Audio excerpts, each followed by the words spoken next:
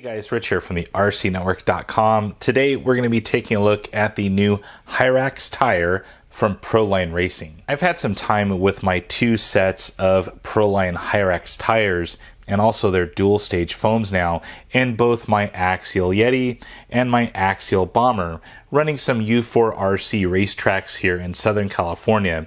I've really enjoyed the Hyrax overall. A little bit skeptical at first when I got to the track, but once I pulled that trigger, I knew for sure that the Hyrax was definitely the ticket for racing on tracks like these. The Hyrax comes in a pack of 2 with some included open cell foams. Right here's a look at the model number, but as always, down in the video description, I'll take care of you. The Hyrax tire is a large tire and it has traction for days.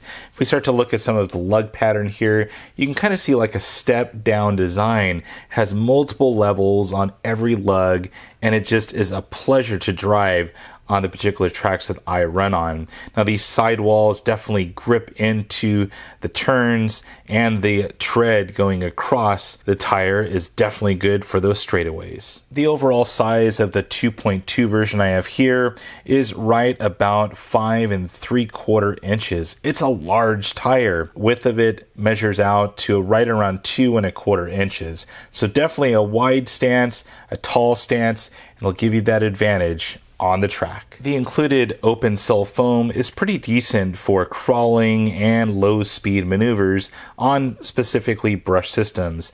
Once you step it up to a brushless system and start adding some voltage, you definitely want to step up to the dual stage foam inserts. The dual stage foam gives you that opportunity to run high voltage brushless systems without tearing apart the inner side of the tire. Now you'll notice that it does have a closed cell foam insert, and then the outer portion gives you that soft feeling when you're on the rocks or crawling about. Right here, look at the model number, but as always, down in the video description. A look at the dual stage foam insert up close. This thing is definitely nice.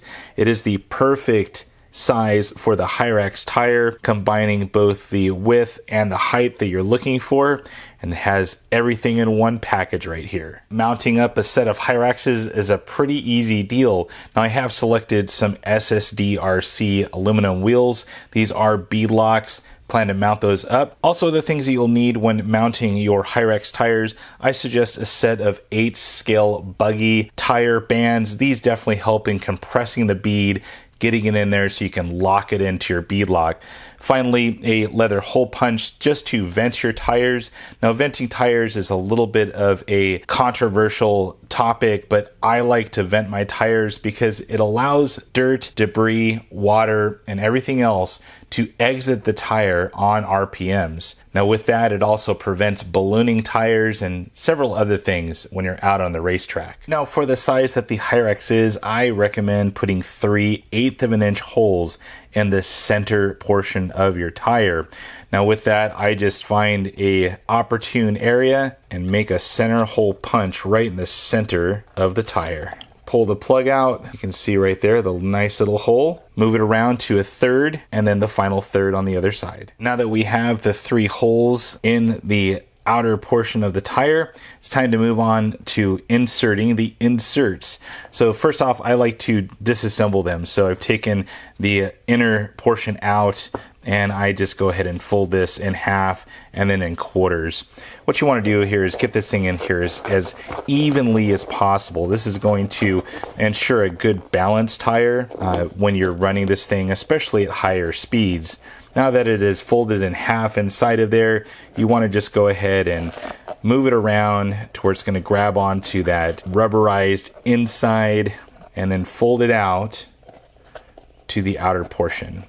And then you just want to work it around to where everything is perfectly symmetrical all the way around. You can kind of take a look inside and make sure that everything is perfectly side to side and throughout the tire and everything is nice and even. Now that that's done, you want to go ahead and take that inner portion, the closed cell foam, and this is the tough part. You kind of have to compress it down and you want to be gentle with the bead of the tire. You don't want to stretch that thing out. It is rubber and it can stretch out just slightly, so you want to be fast at this and get it done quick. So I like to go ahead and bend this in half and just basically start shoving it inside there.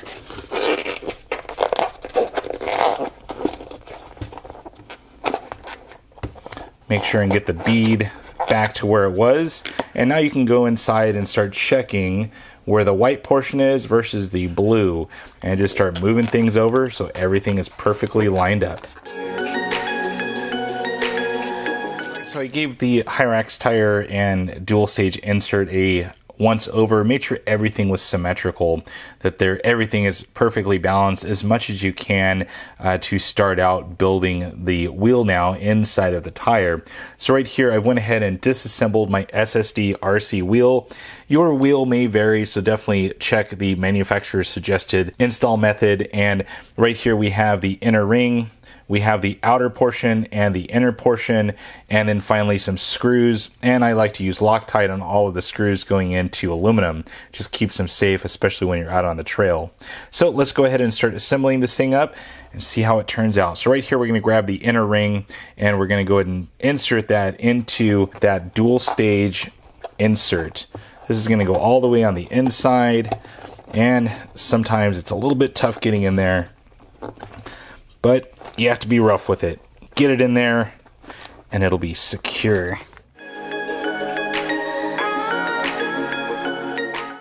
Same thing with the inner ring. You want to make sure it's perfectly symmetrical both fore and aft, and just make sure you have a good solid connection for once you start mounting up your inner and outer portion of your wheel. Now that the wheel ring is inside of there, it's time to grab our tire bands. I've just found this useful on the Hyraxes specifically. Different tires may vary as I pull it off screen here to wrap the tire band around. And what's this going to do is it's going to create a little bit of slack inside of here. So when you're grabbing that bead on the bead lock, it's going to go in there with no issues of it pulling out. So this isn't a required item, but it definitely helps in the mounting of these Hyrax tires. They are such a large tire, and the tire band just kind of helps that situation a little bit. So right there, those both are on now. Now it's time to go ahead and grab the inner portion of the wheel, or the outer portion I should say, and we're going to go ahead and line this up here, and you can kind of feel like a grab of the bead right there, and that's a good thing.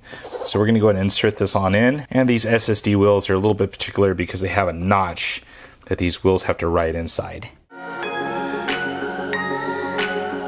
I have it all notched in. What's really nice about the Hyrax tires is there's a perfect bead section right here, and as I start to go around, I just want to make sure that it is fully going out to the edge of the wheel and we're getting a full capture of that bead. So I have it all the way locked in right now. The portion now that gets a little bit difficult is flipping this over, keeping pressure on the bottom of that wheel, and then adding the inner portion, lining up the wheel pattern or the bolt pattern, and then just adding this on in.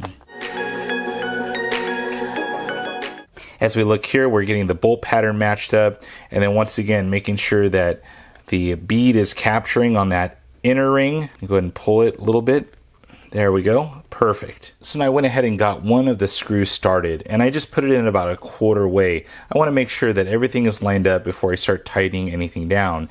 Now, just with like your traditional one-to-one vehicle, you want to do it in a star pattern. So I have this screw right now. I want to go ahead and go onto this one, then this one, and then keep rotating throughout the triangular portion of the 6-bolt pattern here. Now that I have 3 bolts in, about a quarter way in, you can go ahead and tighten down these 3 bolts, get everything cinched down, and then add the final 3 bolts in just to tighten it all up.